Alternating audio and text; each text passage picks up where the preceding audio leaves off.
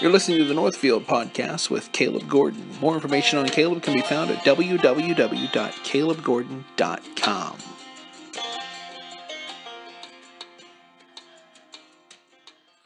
Okay, welcome to the podcast. So I want to try something a little different this week. Since it's a new year, what I want to try to do is put out enough content this week for you guys just to be encouraged and I don't know, just maybe help you for this week.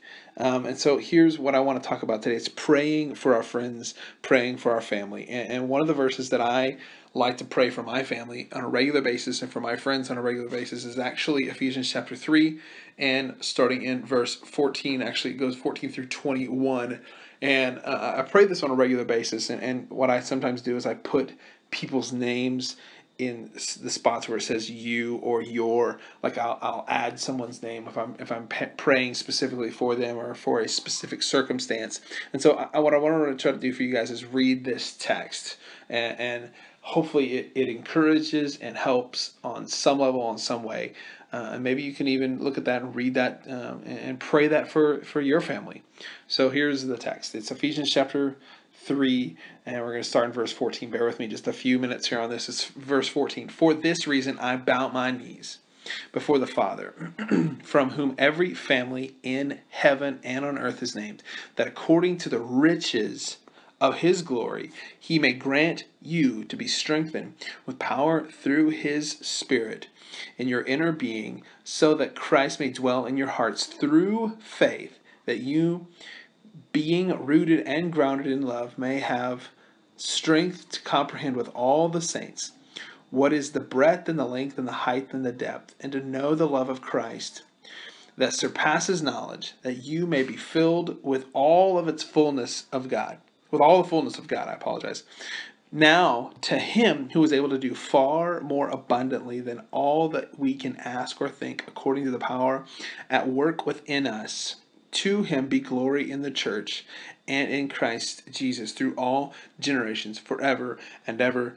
Amen. So that's a text that I like to just read when I'm praying specifically for a circumstance for my family, or praying for a specific circumstance for my friends, and just to see that.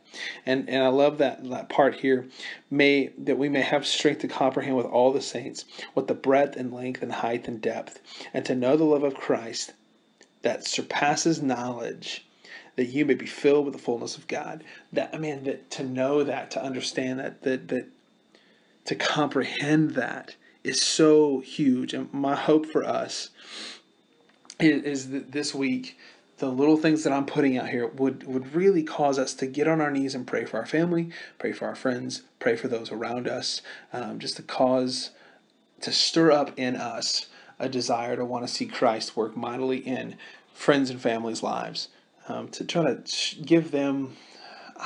I'm trying to even grasp with my thoughts and my words in this moment, because sometimes it's difficult, but just to pray that God would just reveal himself, and that his grace would be sufficient for those people and that you're praying for this week.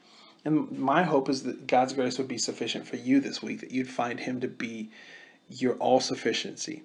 That's it. And I love this in verse 20. It says, now to him who is able to do far more abundantly than all that we can ask or think, according to the power at work within us. What's the power that's at work within us? It's the gospel of Jesus Christ. It's Christ working in us and through us.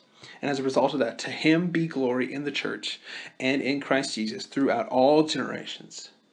May this all bring us back to this thing, to know that it's all about Jesus, and it's all about his glory. It's all about what he has a desire for us to see and understand.